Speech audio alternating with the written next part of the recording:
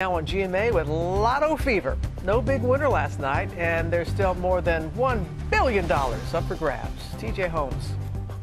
What are you doing? No, Rob, you want the good news or the bad news first? Good news first. Good news. The good news is you have a chance to win $550 million tonight in the Powerball drawing. The bad news is your odds of winning it are 292,201,338. But there is more good news. Even if you don't win tonight, you have a chance to win the Mega Millions, $750 million on Friday. Okay, now we're talking. After nearly a year of slow sales and smaller jackpots, people now have a billion reasons to get in the game. There has been an 80% spike in sales since last Saturday, and it's continuing to grow as the hours tick by. The Mega Millions jackpot is now at $750 million. After last night's drawing didn't produce a winner. It's now the largest jackpot in more than 2 years and the 5th largest in U.S. history. But you have another shot at your champagne wishes tonight with the Powerball drawing. That jackpot now sits at $550 million. Folks are now circling the block trying to get their winning ticket. Come on, baby. I got you. Give me the one. Plenty are playing both lotteries, and with a win, hope to spread some much-needed pandemic relief. Take care of my family. Hope everybody get through this pandemic. It's a lot. You have won $1 million in our Supreme Riches Second Chance drawing. Oh, my God. Oh, my God.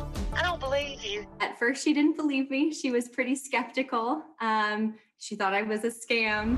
At least one lottery dream has already come true. That was Terry Watkins getting the news that she'd won a state lottery. No, it's not the Powerball or Mega Millions, but this North Carolina resident and COVID nurse took home a cool $1 million.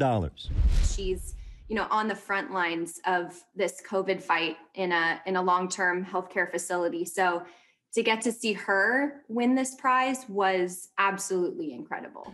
The Powerball and Mega Millions jackpots have been building since late last year, and numbers this big bring excitement and fantasizing. And after the 2020 we just saw, maybe a little more wishful thinking than ever. I think that now people are really looking for a little bit of hope, a little bit of something to do, and really something to look forward to 2021. So people always have the question, what do I actually take home? Let's say you win the $750 million. Everybody wants the cash option, which is about $550 million.